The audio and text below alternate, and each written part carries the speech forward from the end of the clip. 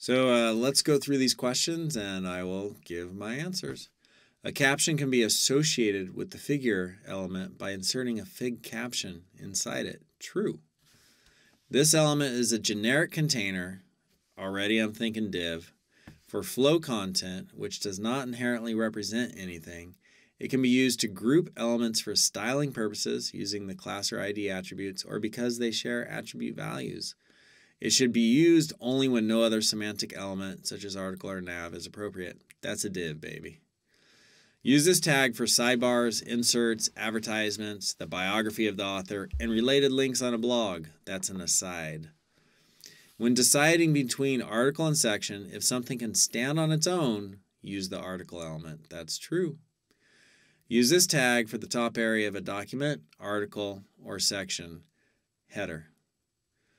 Do not use the section element as a generic container. This is what div is for, especially when the sectioning is only for styling purposes. True, straight out of documentation. Use this tag for the bottom area of a document, article, or section. Footer. These tags structure content on a page by topic and importance. Headings, H1 through H6. Sections can contain multiple articles. True. The footer element often has a list of links that don't need to be in a nav element. That's true. Articles can contain multiple sections. That's true. This element encloses contact information related to its nearest article or body ancestor. In the latter case, it applies to the whole document. Address. This tag is for a thematic grouping of content. That would be section. And if you weren't able to find that, you could just go like this, search, and MDN, and there it is, thematic grouping of content section. Woohoo!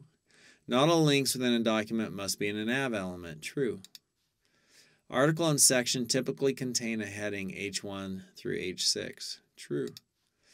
Use this tag to enclose an area that may contain some or all of the following: information about the author, copyright data, links to related documents. Use this, I got to read that again, I'm getting tired.